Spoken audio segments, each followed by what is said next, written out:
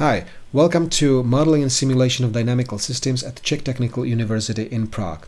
In this video, I would like to start an introduction, or perhaps recapitulation for some, of some basic formats of mathematical models of dynamical systems. And I will start with the most popular format, which is something called state equations.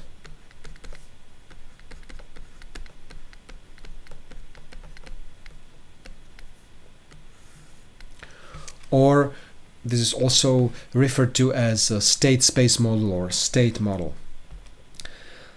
State model comes in the form of just first order differential equation, something like this. X dot is equal to some function, generally nonlinear function of x, and possibly also explicitly t.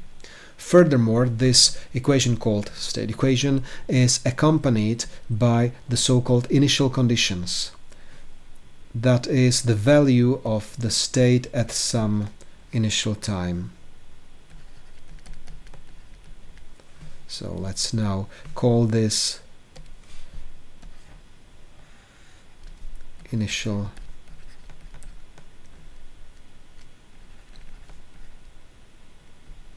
condition. An example: x dot is equal to t times sine t,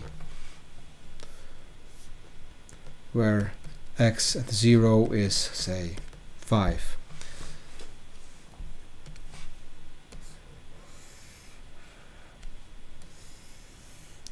Now,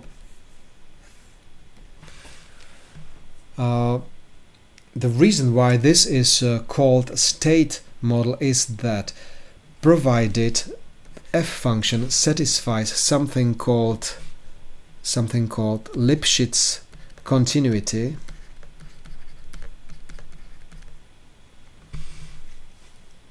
then, well, if you are not familiar with it, look it up on your own.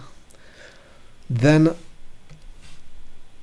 specifying the value at the initial time is all that you need to specify t to determine x at any other time. And not only that, but what's perhaps equally important is that such solution will be unique. I'm not saying that the solution is guaranteed to exist for all times. For some nonlinear systems, it can happen that after some time it stops to exist, perhaps because some chemical reaction that led to an explosion was accomplished.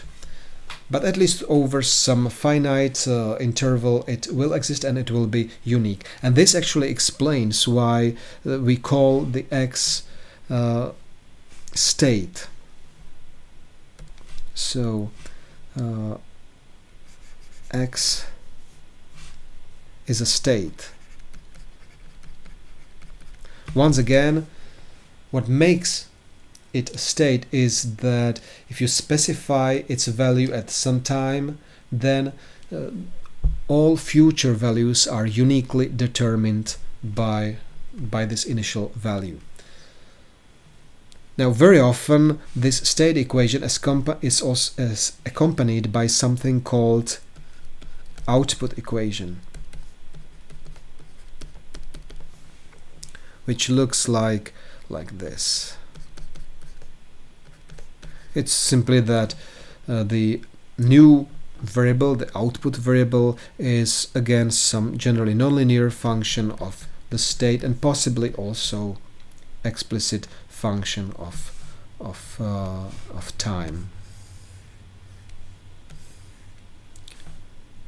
In our branch in control systems, very often the state equation come in slightly extended form.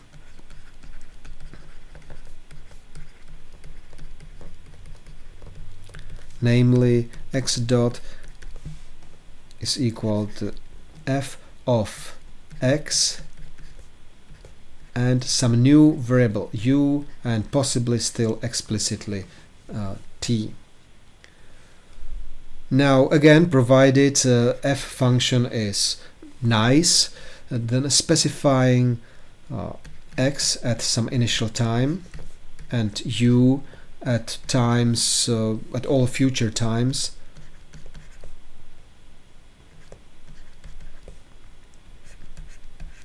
you uniquely determine the state at all other future times.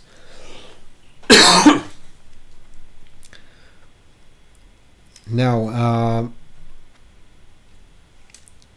whatever I have just explained perfectly extends to the situation when there is not just a single state variable, but instead you have a bunch of state variables, say n of them. In that case, you can in fact use the same symbols. It's only that now x will stand for a vector of scalar variables, say n of them.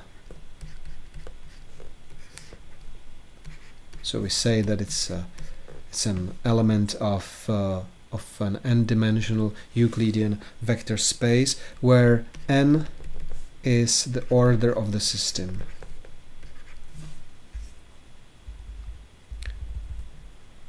Now, in the introductory courses, but in fact even in some more advanced courses, we very often encounter a convenient class of systems, the so-called linear systems, linear state space systems.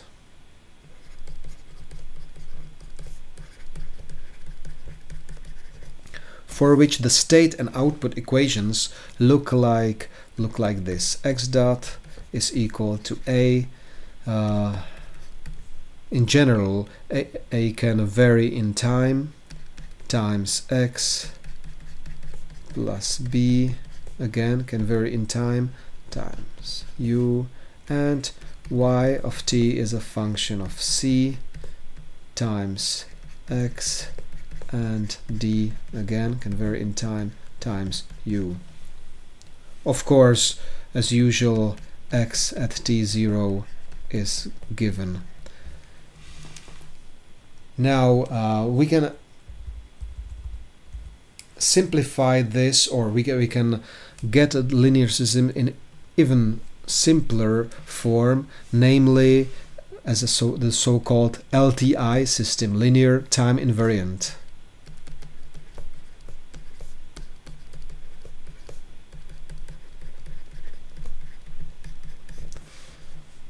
In which case, now I will just rewrite it once again. The matrices A, B, C and D are just constant matrices.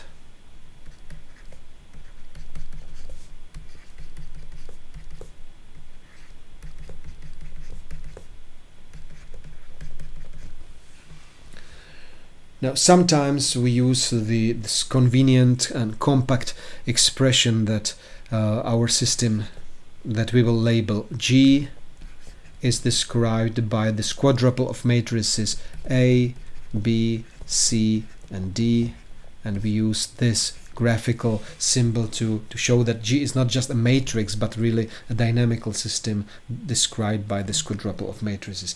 Let's now have a look at a particular example of dynamical system and its model, and let's see if it's actually a state model. So, example, and the example is this.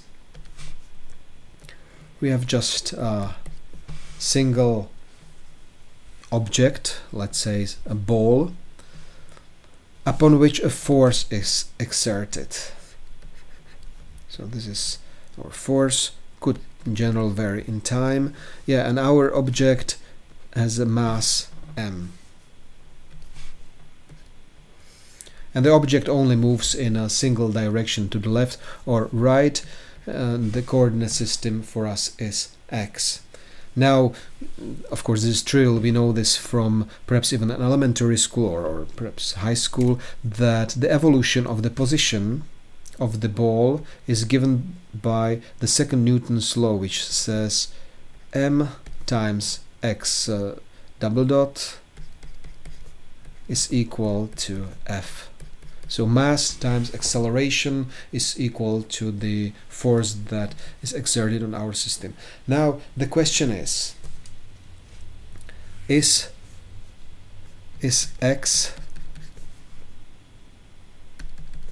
state, is a state variable?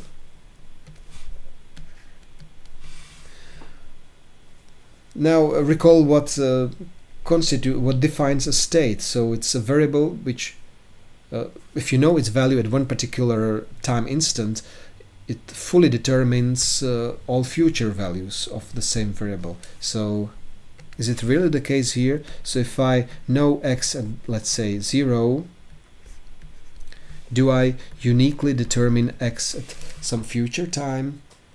X is a position, right? Obviously the answer is no. In order to uniquely determine x as a function of t, I also need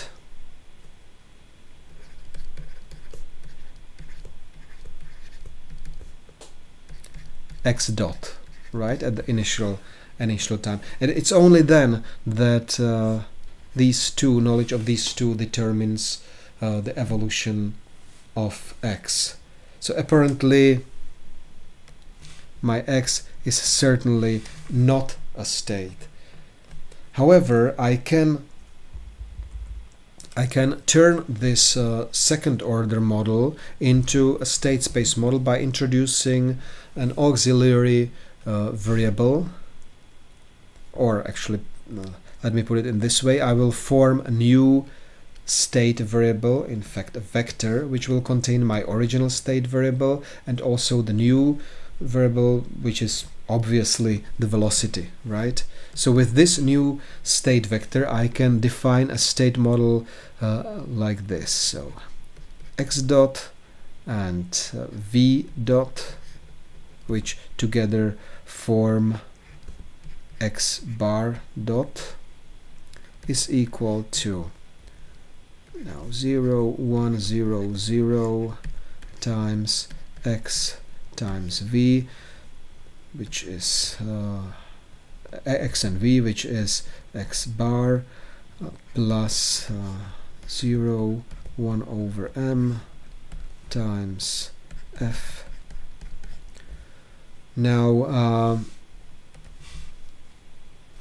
this is our state matrix A, this is our state matrix B, and this, if you want to relabel it to be consistent with our standard notation, you can view this as U as the input. And that's about it. That's a crash course on state space models. If you now want to experiment a little bit with state models in MATLAB, you can, provided you have Control System Toolbox installed, you can now use their SS command to define a state space model. So the syntax is A, B, C and D, and then use the commands such as step, initial,